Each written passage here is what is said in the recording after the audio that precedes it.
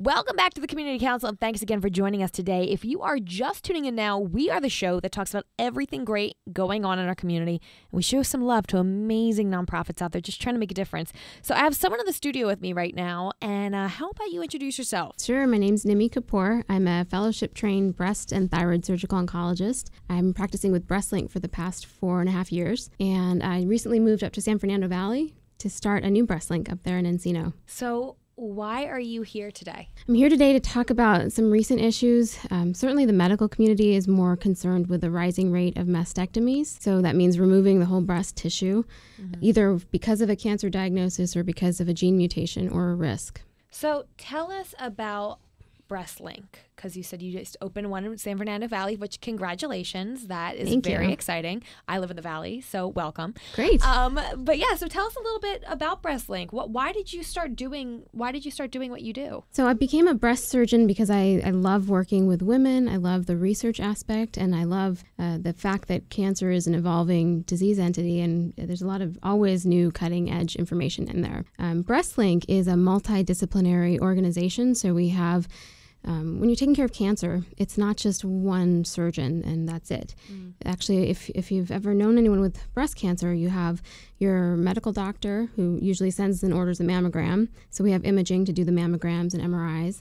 You have a surgeon to remove the cancer, a medical oncologist to tell you whether or not you need chemotherapy, tamoxifen therapy, or other medication, a radiation oncologist, and even a reconstructive surgeon. So we all work together under the roof of Breastlink to make this possible. So it's a multidisciplinary approach for women with breast problems. So it kind of, in a sense, puts everyone under one roof, and it makes it a lot easier, I guess, and simpler, because nothing about this process is easy or simple, but you're trying to make it at least a little bit more comfortable for the patient. Exactly. When did you start it? Well, I didn't start it. It was started over almost 21 years ago by Dr. John Link and Dr. Howard Berger from RadNet, who actually acquired practices in Orange County to create this model of multidisciplinary care with imaging as the backbone through RadNet, and then adding the medical oncology, breast surgery components slowly. So, you said that there's some troubling new information out there, and that's why you're here today. Can you go into a little bit more detail about that? Because obviously I just feel like the constant battle is trying to find a cure for breast cancer and all cancer, and so it's a little bit discouraging to hear you say something like that. Like there's more discouraging news out there. Well, it's not so much discouraging as more of a fact and a trend. Breast cancer and death from breast cancer has been decreasing and improving. We have better diagnostic tools, better treatment tools. So actually that whole aspect is quite encouraging. Good. We're seeing better treatment out there, better survival, fewer side effects and fewer toxic side effects with the treatment. What's happening, though, is even though we are moving towards improved treatment, we're seeing more surgery. And we know that removing just the cancer with a lumpectomy and then giving radiation is as safe as removing the whole breast. So then why are women choosing to remove their whole breast? And not only that, removing both their breasts and doing double mastectomies for cancer in just one tiny part of their breast. That's the trend, and that's the issue. Part of that is what we now believe is a prevention and fear of recurrence issue. Part of that is because we can, and we can do it well now. We actually have really excellent techniques in plastic surgery and reconstruction. So in part because we can reshape and reform the breast, women are saying, okay, well, I can still look as good as I did, sometimes even better. Why not just remove all my risk or as much risk as possible? So that's kind of what we're seeing. So in 2005, compared to 2013, mastectomy rates increased by 36%. Wow. Double mastectomy rates tripled. Wow. So that's the issue. What's going on? Why are women choosing to remove a totally natural, healthy part of their body? And how can we help educate women some more? One big issue with the education issue is about 45% of women overestimate their risk, meaning, well, your risk of recurrence might only be 5%. Women might think it's 15% or higher even. So part of that is education, part of that is fear, and then the rest of it is a bit of cosmetic improvements. So what would you want to tell these women? Because what if people, I'm sure you've heard this talking to women, well, I'd rather be safe than sorry. How do you educate women and try to get them all the information before making a decision like that? Yeah, this is a very common conversation I have.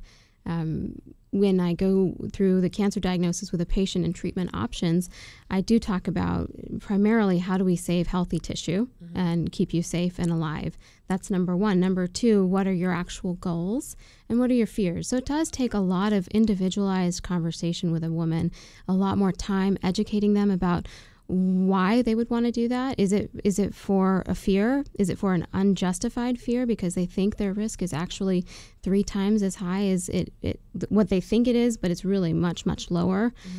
So in general, education is the key, and I've always believed in that. So the actual true risk of a recurrence of breast cancer on average is about 0.2% a year.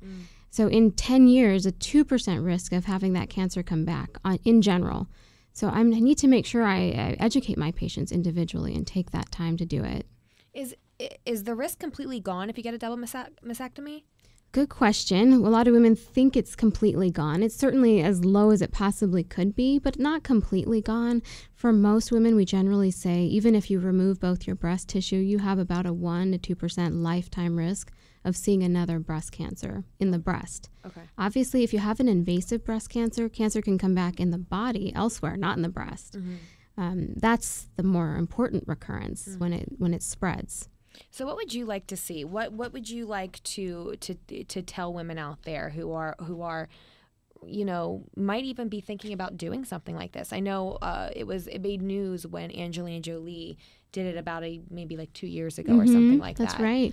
She did. In 2013, she came up and announced that she was going to have a double mastectomy or had a double mastectomy due to carrying a mutation in a gene, the BRCA gene related to breast cancer. Now, that's a smart choice. If you have a risk that leads to a breast cancer and future breast cancer of 60 to 80%, thinking about removing your breast tissue and preventing that risk makes a lot of sense.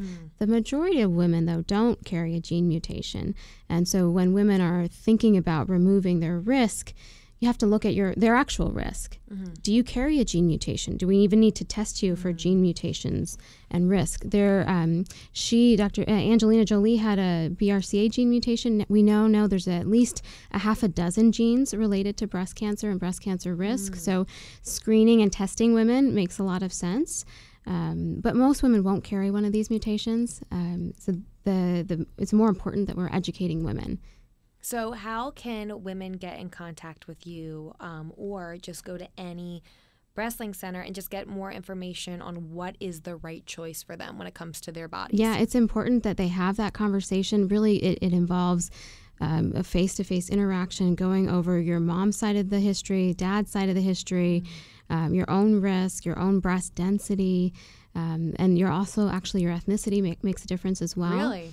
Yeah, so all of the Breastlink centers are online, breastlink.com, and you can look us all up depending on what part of California you're living in right now, and hopefully expanding out to New York. Oh, wow, that would be incredible. So how many locations are there currently? Currently, there are 4 in Orange County and 1 in Encino. That is, especially because I live in the Valley and I know how long it takes to get to Orange County, so I can't imagine what a difference that makes to just have one open in the Valley. Yeah, it's important. We're also moving to open a cancer center by the end of the year.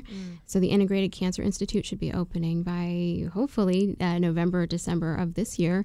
That is going to encompass all cancers in a similar type of model. So multidisciplinary comprehensive care where you have the medical oncologist right there with the surgeon, with the radiation oncologist.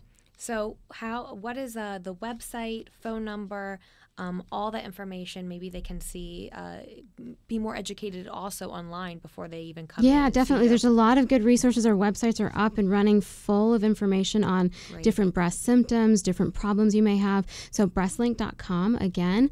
And then ICI.care is our website for our cancer center with all our oncologist information as well. Is there anything else you wanted to tell our listeners before you went today?